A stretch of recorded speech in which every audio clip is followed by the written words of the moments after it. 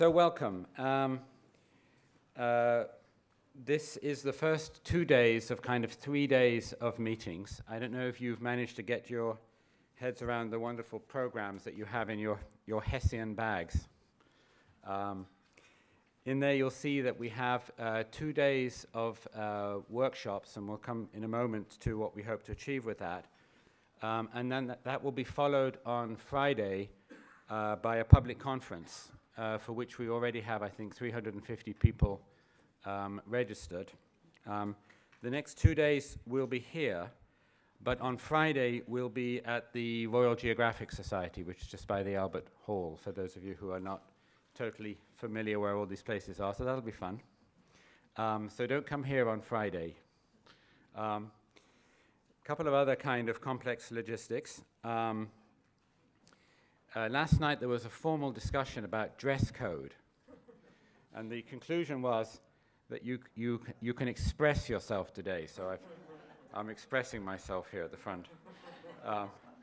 But tomorrow we have a reception with His Royal Highness the Prince of Wales at Clarence House, so the expression may be more subdued and rather smarter tomorrow. Also tomorrow, bring your ID document. Without your passport or other picture ID, you won't get into Clarence House. So don't forget to bring your ID documents with you tomorrow to enable us to get into Clarence House for the reception with Prince Charles. One other kind of important background issue, as you see, we're being filmed. So if you don't want what you say to be on the public record, you're welcome to say that at the beginning of what you're saying, and it will be removed from the record. Or if you really get into it and afterwards you think, ooh, I better not have that, floating out there on YouTube, then do come and see us, and we'll remove the relevant sections, because we want to be able to speak completely, frankly and freely these next couple of days. This is really a working session, really is a working group. So, trying to decide how to open today. Here we are in Dean's Yard of Westminster Abbey. So, I'm feeling a reading coming on. Somebody said, "Are you going to read poetry?" when they saw me with a little book, but it's not poetry. This is the Prince's on the Future of Food lecture that he gave in Georgetown, Washington, in 2011. And although it's not the beginning of the story of this event, and you'll hear more from Patrick about that story, it was a very critical moment. And I thought perhaps if I read what he said at that occasion, it will help us really frame what we're trying to do here. So I'll be using words like I, but I don't mean we. I'm just reading what he said.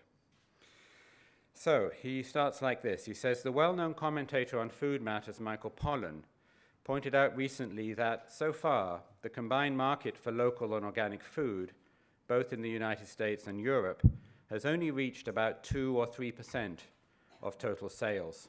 And the reason, he says, is quite simple. It is the difficulty in making sustainable farming more profitable for producers and sustainable food more affordable for consumers. With so much growing concern about this, my International Sustainability Unit carried out a study into why sustainable food production systems struggle to make a profit, and how it is that intensely produced food costs less. The answer to that last question may seem obvious, but my ISU study reveals a less apparent reason. It looked at 5 case studies and discovered 2 things. Firstly, that the system of farm subsidies is geared in such a way that it favors overwhelmingly those kinds of agricultural techniques that are responsible for the many problems I've just outlined. And secondly, that the cost of that damage is not factored into the price of food production. Consider, for example, what happens when pesticides get into the water supply. At the moment, the water has to be cleaned up at enormous cost to consumer water bills. The primary polluter is not charged. Or take the emissions from the manufacture and application of nitrogen fertilizer, which are potent greenhouse gases. They too are not costed at source into the equation. This has led to a situation where farmers are better off using intensive methods, and where consumers who would prefer to buy sustainably produced food are unable to do so because of the price. There are many producers and consumers who want to do the right thing, but as things stand, doing the right thing is penalized. And so this raises an admittedly difficult question. Has the time arrived when a long, hard look is needed at the way public subsidies are generally geared? And should the recalibration of that gearing be considered so that it helps healthier approaches and techniques? Could there be benefits if public finance were redirected so that subsidies are linked specifically to farming practices that are more sustainable, less polluting, and of wide benefit to the public interest, rather than what many environmental experts have called the curiously perverse economic incentive system that too frequently directs food production? The point, surely, is to achieve a situation where the production of healthier food is rewarded and becomes more affordable, and the Earth's capital is not so eroded. Nobody wants food prices to go up, but if it is the case that the present low price of intensely produced food in developed countries is actually an illusion, only made possible by transferring the costs of cleaning up pollution or dealing with human health problems onto other agencies, then could correcting those anomalies result in a more beneficial arena where nobody is actually worse off in net terms. It would simply be a more honest form of accounting that may make it more desirable for producers to operate more sustainably, particularly if subsidies were redirected to benefit sustainable systems of production.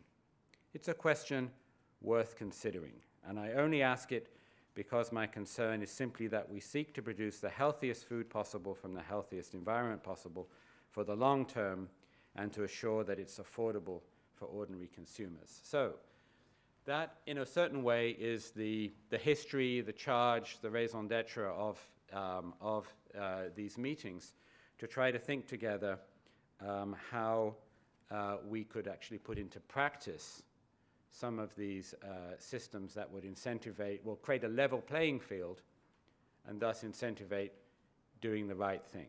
On that note, I'm going to turn over to Patrick to give us more of that history.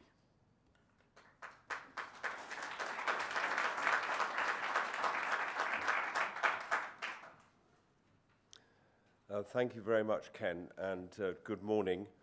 I want to start by thanking you all for coming. Many of you come a very long way, even as far as New Zealand. Many of you have been on a roller coaster of communications with us over the last few weeks and indeed months. And I'd just like to thank you all for bearing with us during the preparations for this event and for making an enormous effort, both in terms of the travel but also the time you put in to be with us here today and also for the next 3 days. So thank you very, very much.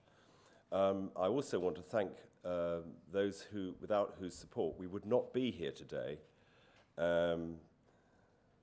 Particularly, I want to thank the Gordon and Betty Moore Foundation and Guillermo for really being so generous. Without your support and the support of Sam Dryden from the Bill and Melinda Gates Foundation, this meeting would not be taking place.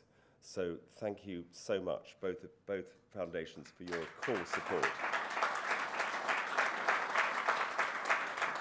Is Sam here yet? He may not be here, but he broke his finger, and I saw the X-ray last night, but he's going to be with us later. But Sam and Guillermo, really, it's fantastic that you've been so supportive over the last couple of years and beyond that. I want to thank also the VK Rasmussen Foundation, the Prince's Charities, the Tudor Trust, I see Matt Dunwell there, and a lot of people are able to attend these days due to the assisted places that the grant from the Tudor Trust has made possible, so thank you very much. The McKnight Foundation, Jane is here somewhere, wherever she is. There she is. Thank you, Jane. Owsley Brown Charitable Foundation and Christy Brown, who have done so much. It's beyond measure what you've done to help today happen. And we are being filmed, as Ken has said, but there's also a graphic illustrator on my right. Welcome, thank you. And through your generosity and Christy's generosity, much of what's happening over the next 3 days, without your generosity, it wouldn't have been possible. So thank you so much.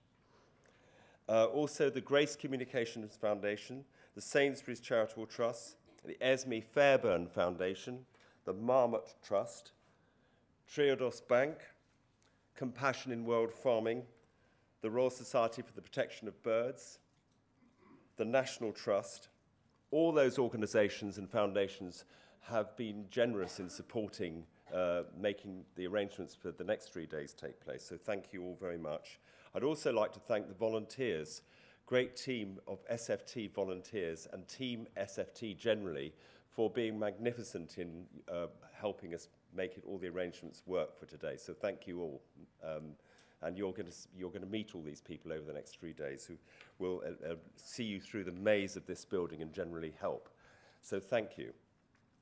And now to the theme of the meeting, which Ken has already touched on, and actually the Prince's words say it better than I possibly could, namely that the economics of our present food systems are distorted in such a way that if you're a producer, the most profitable option is to farm in an intensive way, and if you're a consumer, the most affordable food is produced intensively, sending all the wrong signals in terms of business case and what you should do as a citizen, because of the failure to cost in the consequences of our actions as producers into the equation, namely to factor in the emissions, the depletion of natural capital, the pollution, the impact on biodiversity, on animal welfare, the human health costs, and the wider social and cultural externalities into the true price of food. And because of that failure, it's systematized a system of food production which has had hugely negative consequences for several generations, arguably since the Second World War and even before that. And we are here, hopefully, to do something about that over the next couple of days. And as Ken has also said, there are about 100 of us for today and tomorrow, and then the number will expand to, I think it's over 350, and people are still booking when we are at the Royal Geographic Society on Friday.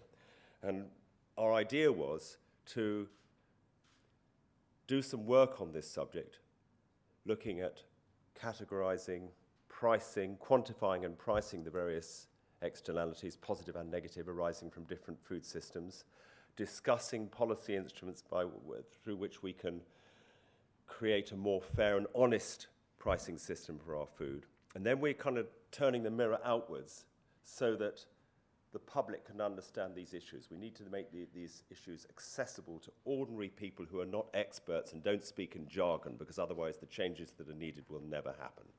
So that's the process. And Ken wanted me to say something about the history. He's already mentioned the Georgetown Conference and read from the Prince's speech. In fact, the origins of this initiative go back a year before that, when Prince Charles hosted a meeting of around 25 people in leadership positions in the wider sustainable food movement from various different areas of activity, including the foundations community, NGOs, policymakers, communicators.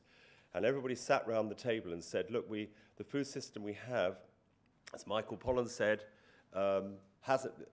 is going in the wrong direction. But as Michael Pollan said, we haven't been able to break through in the sustainable food movement into the mainstream because of this failure to be properly accountable for the pricing of food, and something needs to be done about it.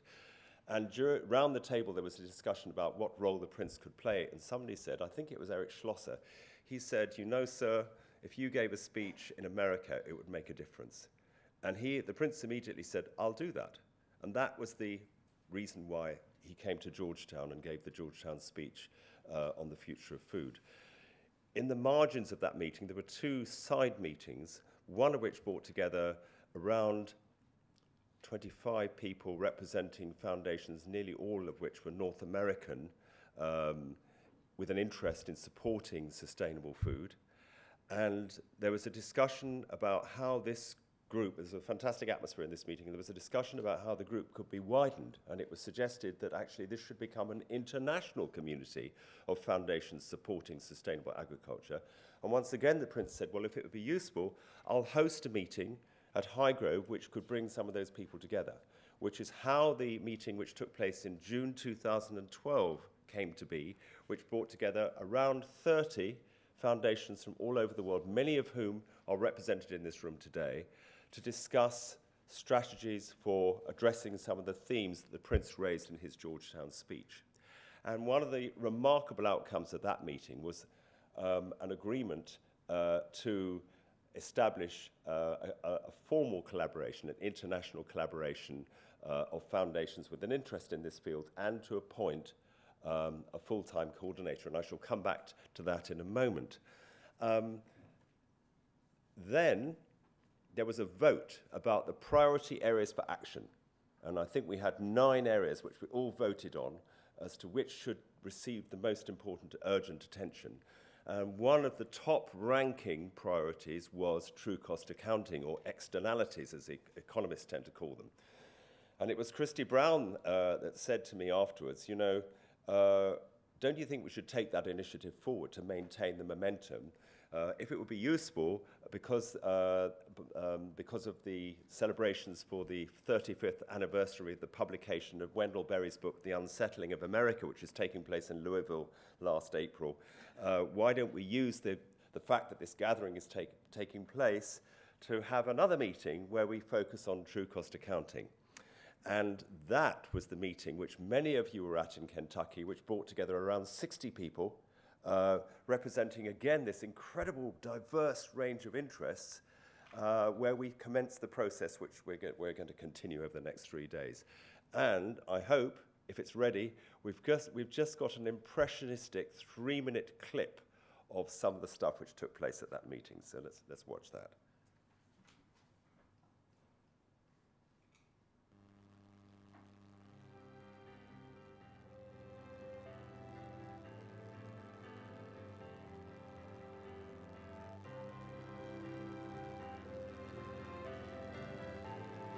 Why does true cost accounting matter?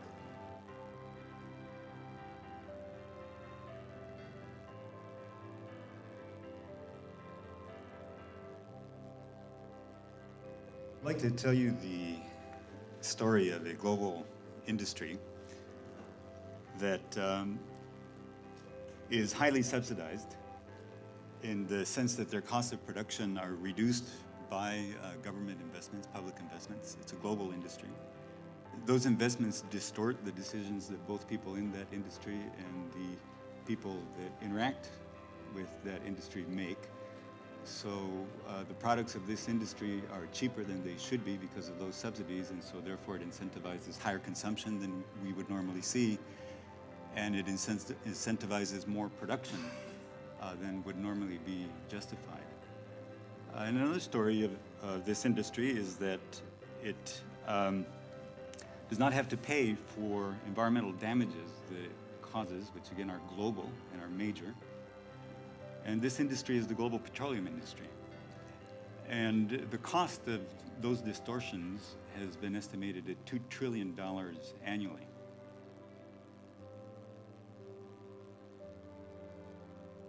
I'm going to give you just the briefest taste of an area of environmental health sciences that has exploded over the last 20 years. Some profound discoveries that challenge what we thought we knew about how to tell when something was safe and when it wasn't. And this has huge implications for how we calculate the economic externalities of industrial agriculture. I think we all know that antibiotic resistance is increasing globally. There have been major concerns raised about it recently. The triple bottom line is looking at ecological and social and financial issues.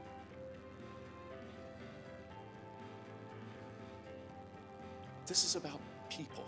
It's about charismatic animals. What about the health impacts on human beings from bad food? The environment is so diverse, why would you ever think that one policy would work best over the whole place?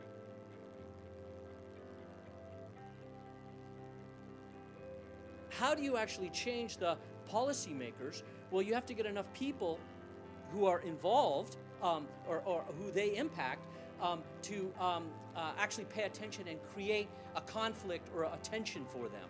It's not what you say that's important. It's what people hear that's important.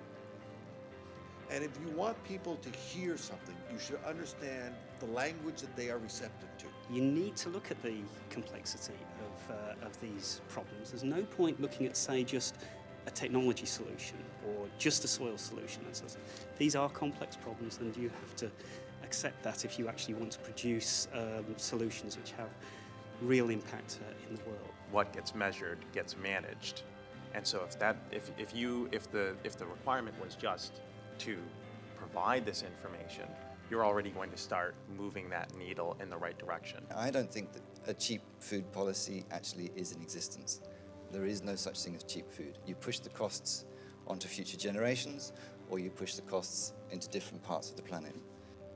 I think the secret to success in the work that we're doing is the rebuilding of relationships that have been lost because of industrial food system. I love the term true cost accounting because it does what it says on the tin. You know, it's the truth about cost. And I think that if this meeting could be the beginning of a process which we will not control, but hopefully we can influence, which can go far and wide, we have actually made history.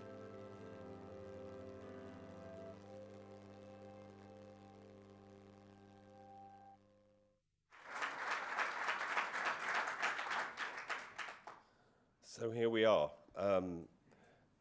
I was listening to the news this morning, and the British government had just announced that they're going to scrap renewable energy subsidies after 2015, with the exception of offshore wind.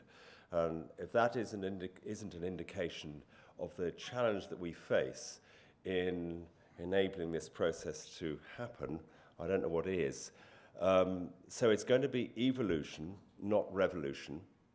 But with the group that are represented today here, which I would say constitutes the most significant gathering ever of individuals and institutions with an interest in this field, if this is the start of a process which goes forward over years and is truly international in scale and scope, I think we will make progress, because we have to, because the current food system really, if an auditor was to look at it, an auditor would say it's fraudulent. It's not the truth. So we have to somehow unravel this, and I hope that during the next 2 days in particular, we can make a very good start in doing that. I mentioned the Global Foundations community, and one of the outcomes of the Highgrove meeting being the establishment of a formal establishment of this body. So now I'm going to hand the word to Ruth Richardson, who was appointed just recently as the Foundation's collaborative coordinator, and she's going to say a word about the progress that has been made. So welcome, Ruth.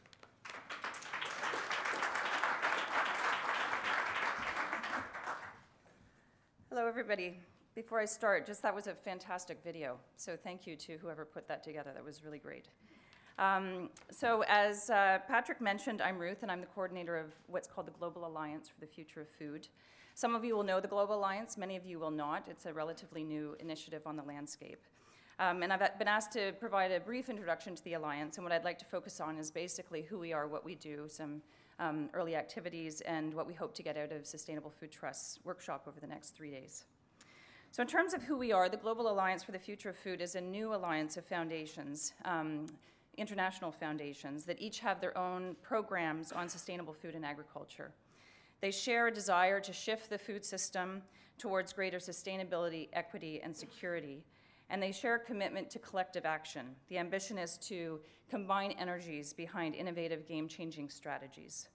It represents more than 30 foundations from 10 countries, from relatively small foundations like the Tudor Trust here in England to relatively large foundations like the Bill and Melinda Gates Foundation in Seattle, Washington, and everything in between.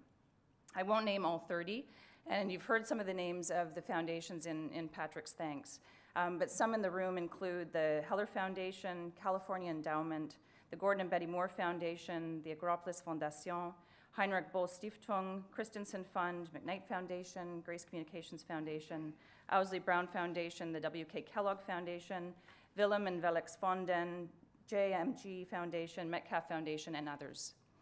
These foundations have incredibly diverse interests and expertise spanning health, agriculture, food, community well-being, cultural diversity, and others. But despite these diverse interests, and perhaps because of them, at the core of the Global Alliance, it's a shared belief in the urgency of advancing food system reform, and importantly, in the power of working together and with others to do so. Patrick's mentioned a little bit about the history of it, and I just want to sort of emphasize that the genesis of this alliance was really in the meeting hosted by His Royal Highness the Prince of Wales at Highgrove in June 2012. And I don't think I would be overstating it to say that without his leadership and the inspiration behind his speech, The Future of Food, the alliance would not have been, not have taken shape in the way it has. I'll quickly give you a flavor of some of our activities to date. I know that the externalities and true cost accounting, I believe Ken will be talking a little bit more about that. But just from a high level, alongside building the foundation for the Alliance, we've been heavily focused on trying to initiate action in 4 specific areas. Patrick also mentioned that at Highgrove, 9 different themes surfaced. We went out to the membership of the Alliance to see which 4 were sort of most prominent and in need of action right away. And I'll just go over those 4 really quickly right now to give you a sense of what we're working on. The first working group is called Advancing Wellbeing, and it aims to expand our understanding of well-being and move from a relatively narrow set of indicators to a much more holistic and integrated set of criteria such as health, happiness, social, and cultural well-being. We recognize that health and nutrition are central to well-being, but are not the whole picture. We really need to incorporate other things as food is so connected to identity, self-worth, ceremony, self-determination, family, and community. The second working group is called Agroecological Transitions, and it aims to make a more powerful case for the long-term multidimensional performance of agricultural and food systems based on ecological principles, looking at things such as reduction of fossil fuel use, development of local markets, the role of farmer-to-farmer exchanges, and so on. The third working group is called Scaling for Sustainability, which is looking at ways to appropriately scale change in the food system.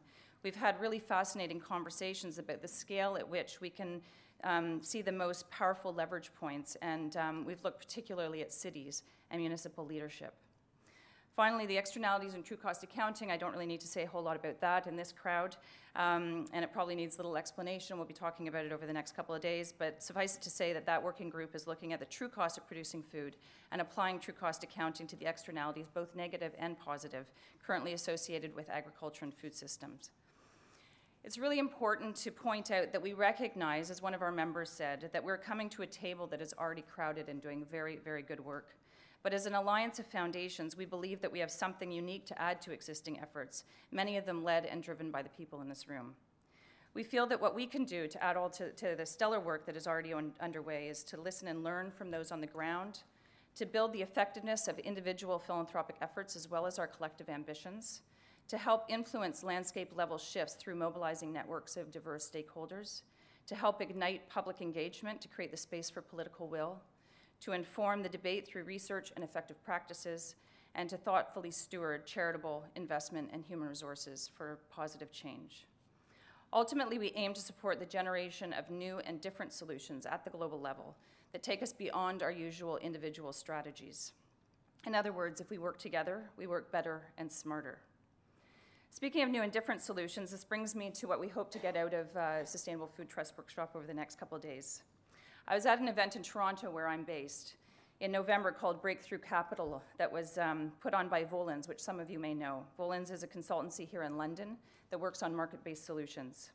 Volans came to Toronto to put on a workshop looking at the idea of breakthrough capitalism in the food system.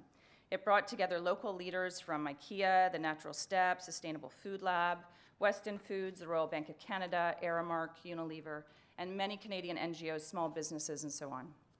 The question that was posed to us over this workshop was, what will it take to make more progress faster? To explore this, we did a full day of scenario planning in order to identify a picture of the worst case scenario, business as usual, and what Volans calls breakthrough. The interesting thing for me was that almost unanimously, everyone agreed that the worst case scenario was basically the same as business as usual. That worst case was really just an exaggerated form of business as usual. And this was from food activists to grocery chain executives alike. So the implication being that the only solution is really breakthrough. There seems to be a visceral feeling that what we're doing isn't working. There seems to be a deep sense across the board of the urgency and the need for change. Not incremental change, but innovative, inspired, risky change that places us on a different trajectory in how we feed the world and protect the planet together in equal measure. We're really pleased to be invited to Sustainable Foundation Trust Workshop and have been happy to help insert ideas into the agenda and to work with Patrick and his team on this. We're thrilled to be in a room with such deeply informed and intelligent people, and we look forward to being part of the conversation about how we set a new direction and become a strong voice that gets sustainable food and agriculture on the political, economic, and social agenda, connecting beyond our organizational borders in the name of collaboration and the future of food. Thank you.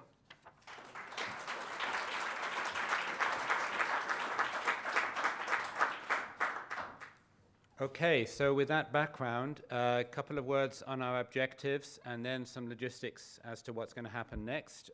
Clearly our objectives are to make visible, categorize, try to understand what we already know about how we can quantify and price all of these different externalities, to know each other doing this different work. So that's kind of clear objective of the workshops we're about to have, and we'll talk more about that in a second. Second, of course, objective of this meeting is, to begin to discuss policy and economic financial mechanisms whereby the prices that actually paid start to more accurately reflect the actual full and true costs of production and distribution of food. And then thirdly, and of course this is the critical hidden ingredient, is to start strategizing together about how on earth we achieve this transformation. Because what we're in, of course, we're in what you might call a resilience trap. We have a food system that's incredibly resilient. Whatever we do, almost everybody knows it's wrong. And there's 100 obvious solutions. Every one we try, we find it's impossible to break out of. What are some of the reasons for that? Some of the reasons for that is that it's become so distorted that there's an almost infinite amount of money ready to resist any way to straighten it out, because that's the size of the distortion. And I think that's some of the thinking that's going on in those of us here as we think about the only way we can release us from this trap, release us back into kind of creative solution making, control my hands, will be to, if we can start to quantify those costs, enable the public and policymakers to see those costs, and then that will give us the chance to break through. So lots of strategizing. Let's have lots of strategizing at this meeting, even as at the same time, we're doing the basic scientific information exchange. All right. Heart of today, of course, are the workshops that we're about to have. Take out your programs if you haven't already. This microphone has a limited chance of survival. You'll see there's 3 streams. The first of them, pollution, emissions, and resource depletion. The second one being integrating biodiversity in food production. And the third one, food systems and public health. As you can see, we've got 2 sessions back to back, and in each case, we're running through some of the main obvious areas of negative externalities. I hope there's at least one paper on positive externalities, but I don't know where it is. But there is, great. Okay. We've got these 2 sessions back to back. Something I want to point out for the organizers of the first of these, the pollution, emissions, and resource depletion. They are trying to organize their sessions as a kind of a whole, right, Todd?